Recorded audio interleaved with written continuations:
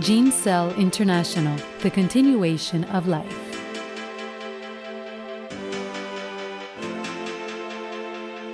Now that I have the joy of being a mother, the most important thing in my life is my baby's health and the well-being of my family. That's why when I found out through my doctor about the importance of collecting and storing the stem cells from the umbilical cord of my baby, I did not hesitate for a second to have the support of this service in order to preserve the health of my family in the future.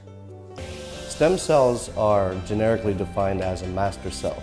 What that means is that these cells have the ability to differentiate or mature into many different cell types of the body. This is extremely important in medicine because stem cells can be used to treat various disorders where cells have either become injured or they die. Stem cells can be used to replace those injured or dead cells. When you decide to preserve your newborn baby's umbilical cord blood with GeneCell International, you will secure the potential opportunity for your baby and your family to have access to a cell therapy product treating approximately 80 conditions, including several types of cancer, genetic diseases, blood disorder, and immune system deficiencies. The blood collection is a simple and painless procedure which does not interfere at all with the delivery or birthing process.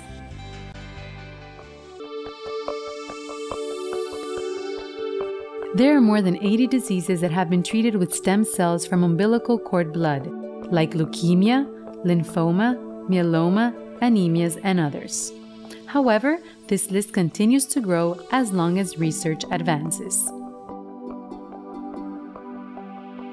Once our client has contracted the services, an umbilical cord blood kit is given to them. The client takes the kit to the hospital. The obstetrician collects the cord blood. Once the cord blood is collected, the bag is placed back into the box.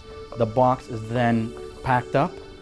The client will call GeneCell Services, our client service department. Client services will assist the client in getting the cord blood back to our laboratory for processing and storage. Normally, after the baby is separated from the umbilical cord and the cord is clamped, the collection process begins. This needle is gently inserted into the thicker umbilical cord vein and the blood bag begins to fill with cord blood. The objective is to collect as much blood as possible to ensure a maximum amount of stem cells. Once the blood is finally collected, a label is placed in the front part of the collection bag. The label contains the mother and baby's name as well as the date and time of delivery. Once the process is finished, the cord blood sample is sent to our processing and cryogenic laboratory. Banking the umbilical cord blood stem cells of your newborn is a life-saving opportunity. For more information, visit our website www.genecell.com or call us to speak with one of our representatives.